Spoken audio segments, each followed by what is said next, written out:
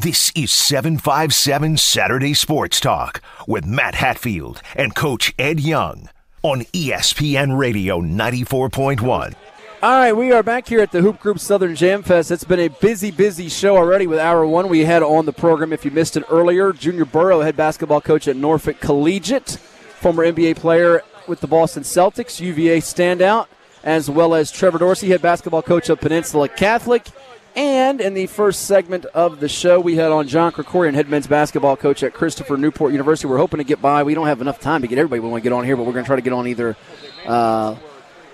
possibly Josh Merkel of Randolph-Macon. We're going to hope to get on Xavier Brown, the recent JMU signee who is playing out here with Team Loaded Virginia.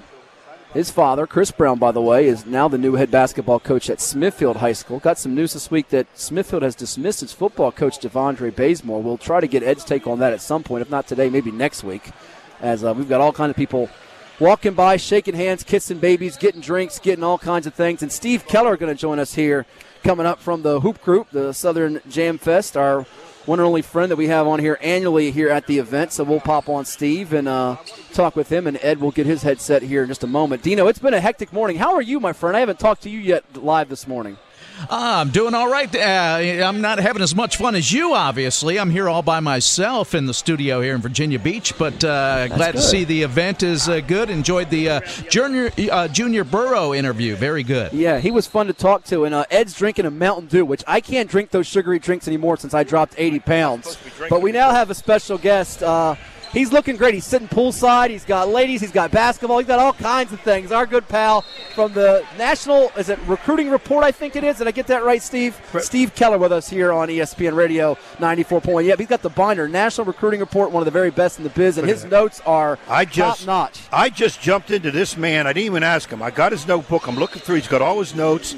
And we got all these phone numbers. If we have Ed, Jimmy and Al, if we have Ed look through Steve and my notebook. Oh, your notebook, forget it. Yeah. Yours looks like it did. Steve, you might be able to decipher. You might be able to decipher something. His notebook, no wonder high school was the best 9 years of his life. I can't read his writing. I don't know what the heck he's putting down there. Steve's got real stuff. Good morning. How are you? I'm just tremendous. And you guys are back. Good as ever. Yeah. Just rolling along, man. COVID's not going to stop this guy. No. You know how he goes. One thing about you two is you never shut up. That's exactly right. And it's the way it's supposed to be. That's right. Hey, if you listen to you guys, there's always pearls of wisdom coming out of them ruby lips from somewhere. I'm telling you. We don't say anything you can't use somewhere. That's exactly. So figure that one out and you'll understand it. Why we don't have a national show, I have no idea. And I see all these other bimbos. Tom Brady, somebody tell me if this is right. Tell me if this is right. This dude is going to come off the football field in another year, 2 or 3 or whenever, and make $37 million to say why the guy ran right instead of left. Am I right or wrong? You're not, and listen, you've got a better-looking cartoon picture than Tom Brady. Now, he might look better in real life than you. Well, but he's got a model for weapon. But you could have had me for $100,000, and I would have set the whole stuff up. And a Mountain Dew, you've been good. Mountain Dew at $100,000, you're good. Right? And I'm good. It's the fact that you haven't thrown for all them touchdown passes. And I'm not Tom Brady. You're right. You're exactly right. Yeah, you haven't won enough Super Bowls. And some people say I haven't won enough games in high school anyways to get something. So we're not the only ones with pearls of wisdom. Steve's got plenty of those as well, and you've been doing this for quite a long time. What year did you start with the NRR? First year that I actually started the recruiting service was October of 1986. Okay. But I can remember the love of the game and coming to D.C. in the late 60s for basketball. Oh, it's a joy. I mean, we had on a few years ago when Ed wasn't here, we had on Kenny Anderson with us, so I know we've got so many stories. Right, we just talked with Junior Burrow, who played in the NBA. There's just so many great memories that when you come out here every year, Steve, even though the game is changing and all the elements with NIL and transfer, which we could certainly delve into, you still come away. Like last night, we're watching, I think it was Boo Williams suffer a tough loss to Virginia Havoc. Curtis Blair's going to Liberty, and Tomias Brace, who I know was one of your favorite kids you watched last night. Tomias Bracey was outstanding. I mean, no more than 5'8" in high heels, and yet he just ran the show. He was the difference maker in that game, and hit shots, and you could just tell. Sometimes point guards are real floor generals, and he is a floor general. He runs things. He gets things set up. He gets the right people the ball at the right time, and then as soon as you slack off of him, he realizes he can knock down that three. And I think that's a guy that, because of his size and because of the look in the layup line, a lot of people are going to miss. But I think that kid could help a lot of low Division I programs. Do you enjoy watching, I'm not sure if I've asked you this question before, do you enjoy watching as much the big hallmark, marquee level guys as we see one of our favorites, Lamar Barrett, who we're going to get on the show here in a little bit, a Hoop Group legend as well. Yes, he is. Doing NBA yes, work as he well. Is. Do you enjoy as much watching the DeJuan Wagners of the world, the Amani Bates we watched last year, or do you enjoy as much, if not more, uncovering some of those gems like a Bracey or this kid from a higher level, a Team Richmond? It's not getting as much notoriety, but your report, as well as the rankings, or I should say the reports and news of people covering this, might get that player on the radar for somebody. Yeah, and when you said it, it's as much. Obviously, you like to sit down and watch guys that have the potential to be in the NBA because of the plays they make and the things they do. But a lot of times somebody will say to me something like DJ Wagner. They'll say, hey, what do you think of DJ Wagner? Or something, or you're going to write something on DJ Wagner. And I go, hey, Ray Charles can see he's good. But it's finding these guys that are complete or relative unknowns or just only known right in their local area, and then you see them and you kind of get them on the map a little, and then later on they actually go somewhere and get a chance and prove themselves. Now, Steve, I got to ask you, all of this is exciting to see, and we got guys that are going to eventually go to NBA, guys going high level. Unknowns becoming knowns and going to do their thing. But what is the negative all this is brought? And you know where I'm going. Where kids think, and we talk about this all the time we have you on because I want people listening to understand. What is the negatives, i.e., parents thinking, well, my kid plays AU, so he's going to be going to Syracuse, right? And you might be saying, if he gets a D2 offer, he better jump on it quick. Exactly. What Right, yeah. What has all this in your mind? Things you've been seeing some great balls since the '60s. What in your mind is you're saying? I wish this wasn't here with all this. Well, it is the fact that there is so much going on. I can remember back in the early '80s even. I was only aware of two big AAU events in the whole year. There was a guy that did a thing called the Delaware Shootout back in the 80s, and Sonny Hill out of Philly did his Future Stars team tournament. And so there was just a few chances to do something, and there wasn't so much. And again, let's say it. Remember, today, 16-year-old kid has a good game, and look how many media people we got here. Look how many people we got actually running media off their cell phone, and everybody's being interviewed. We have everything going on, and it makes the kids think that they are on the fast track to go and, like I was to the NBA. Like I was talking about, one of the leagues, I guess, they have a 24-second shot clock. And I said, where'd they get that weird number, 24 seconds? Right, where'd that come from? Oh, who made that's that what the NBA does. Yeah. So everybody that plays in that league thinks, well, they're grooming me for the NBA. So I guess in a couple of years, I'm going to be on the Sixers or the Celtics. Or the Mavericks. We've had that argument, Steve, over the air, and Ed's one that's, I believe, I don't want to speak for him, but is not in favor of the shot clock being implemented in Virginia at this moment. Certainly some private schools play with it. My opinion of it is I'm okay with it if you give me some data, but there's a lot of things that we say are needs and wants. I think we want a shot clock. It could be beneficial. I don't know that it's necessarily a need at the high school realm.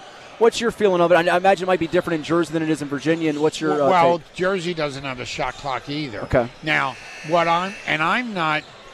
I don't have a problem. I'm in favor of a shot clock, but again, The NBA's 24 seconds. So 30 or 36? Or College is 30. Okay. Why not make it 35 or 40 for high school? Okay. What I don't want is I don't want people to go into a stall with 2.5 minutes to go in a game. But there's one, I think, misnomer. Somebody just quoted me something about, again, a tournament that had the shot clock, and they said there was, 612 games played, and there were only 14 shot clock violations in 612 games. Well, that's fine, but that's because the kids know already they have the clock in their head. They already know once you get down to 10, there's not going to be a shot clock violation because I'm going to take a fadeaway 24-footer that misses the rim by 4 feet. And nobody, I'd like to know more on how many bad shots are taken late in the shot clock. It's like a shot chart type of. I don't have a problem with a shot clock because I don't want teams to pull the ball out. I mean, let's face it. Why did we get a shot clock in college to start with? It was because Dean Smith had Phil Ford and realized that he could go 4 corners. And in one of the NCAA tournament games, he went 4 corners with 19 minutes and 2 seconds to play in the second half. And he won the game, and he was smarter than everybody else. But they had to change the game or it was going to be ruined. And I don't think you see a lot of teams, including high school, Steve, again, tell me I'm wrong, in Jersey, that are pulling it out. I'm a high school coach, long-time high school coach. I got to put my team in a situation to win whatever it takes. Years ago in this area, I was coaching Northview High School. We held the ball against Maury High School, Hampton High School, who was a tremendous team, tremendous, big time, won a state title, frontline average 6'5". I had suspended 3 players, all 3 starters for missing early morning practice. We're getting ready to play them in 2 days. I don't know how I'm going to even touch this team. They beat us by 30 points a year before. So we went into a stall situation. And these were Norfolk kids, which I never believed they would do anyways, but I figured let's try. Long story short, we held the ball. We took 27 shots. We won 52-49. I think we took 1 shot in the fourth quarter. We held the ball at length because they didn't come out and pressure us. He had to take his big kids out. He had to change his whole strategy. We won the game. Shot clock, I wouldn't have been able to do that. No, I haven't done that since, but I wouldn't be able to do that with shot clock. So that's why I tell Matt and we argue. I don't think we need it. Now, I've coached it. When I coached college ball, I coached National Rookie League Pro Ball. I had a shot clock. So I know how to coach a shot clock. NBA has it because fans aren't paying money to watch a 27-18 game. But in the early days of the NBA, a lot of them games were that close anyways. And then now's NBA, you'll never see that kind of situation. But those kids know. I just don't think we need it in a high school level because a lot of coaches are not going to know how to coach that time, and the kids aren't going to know how to play it. And you're going to see a little bit out of whack. Yeah, and I can't disagree with that. Like I said, where I stand is I don't mind it because I don't like the fact that they pull the ball out, and it happens again. You have a good game, and it's a 1-point game or a 2-point game, and then somebody with the lead pulls the ball out with 3 minutes to go or something, and then it kind of becomes chasing around. I don't have a problem with us putting a shot clock in, but again, let's admit it, 15, 16, and 17-year-old kids, they make enough mistakes on their own. When you put the shot clock in, you're rushing them to make a mistake. That's the point. And that's what I worry about. That's the point right there. Get you down this, and we appreciate you stopping by. As always, Steve Keller from the National Recruiting Report here at the Hoop Group Southern Jam Fest at the Boo Williams Sportsplex in Hampton here on 757 Saturday Sports Talk on ESPN Radio 94.1. What are you looking forward to the rest of the weekend most? I mean, there's going to be some exciting matchups, and always on Championship Sunday you get some compelling storylines that we walk out of here with. Well, yeah, and we never know what we get. We get something different all the time. Like we say, Sunday morning at the Jam Fest, it's war. I mean, things happen. And we'll see. We'll see if in the end we get loaded in the Scholars. I mean, the Scholars have brought down, tremendous players. 3 of the top 15 players in the country, is that correct? I think it's something like that, in my mind it is, for sure, yeah. DeJuan Wagner, the real deal? Yeah, DeJuan's the real deal. The big kid, Aaron Bradshaw, the 7-footer, I think he's the best rebounder in the country in that class. And the kid, Mackenzie McBacco, the 6'8" wing, who's got a strong body. I mean, he's got NBA written all over him. So you got those three guys, and then there's several others that are good though. So, there's a lot going on. I'd love to put Steve to the test one of these years and say, do his all Hoop Group Southern Jam Fest tournament teams with the players facility. That'd be fun to do one year, wouldn't it? Yeah, and I'd probably have to go back through notes and brush up. You've got them though. But I might have them, but some of my memory tends to fade, and I might name 10 guys, and then somebody would go, "What about that guy?" And then I would go, "Oh yeah, he's the best." So rekindles a lot of great memories. Yeah. Always a pleasure, and we'll get you back on again sometime soon. We got to get you when you're in town in our studio for an hour. That'd be fun. That'd be a lot of fun. It'd be sometime. We always say that, but we got to get him now.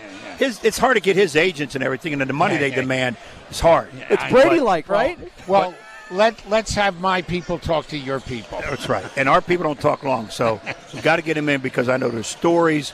There's so much I want to talk to him about the college level, the pro level, tie it all together because this guy's been around and he knows it. And the thing Steve, I always tell you this every time. You're not one of these guys that can, quote, be bought. You see it. You've seen enough players. You know basketball. You know certain levels of what kids should be. And I appreciate that. As a coach, I appreciate that because you're a real deal. Tells it like it is, like you. Yeah. There you go. I don't know. And it's always an honor for me to come down here, Matt and Ed, and be with you guys because you guys do a good job. Appreciate it. Thank you so work at it. You do as well. Like I said, you always got an opinion. We got something to say, and it's for somebody, just a matter of who's listening to get what we got to say about them. Yeah. We keep the winners going from Steve Keller. We got coming up next the Division III National Championship head coach Josh Merkel, and then Lamar Barrett here at the Hoop Group Southern Jam Fest. Keep it tuned right here to Ed Young's favorite radio station. What is it? I keep telling people every time, ESPN Radio 94.1.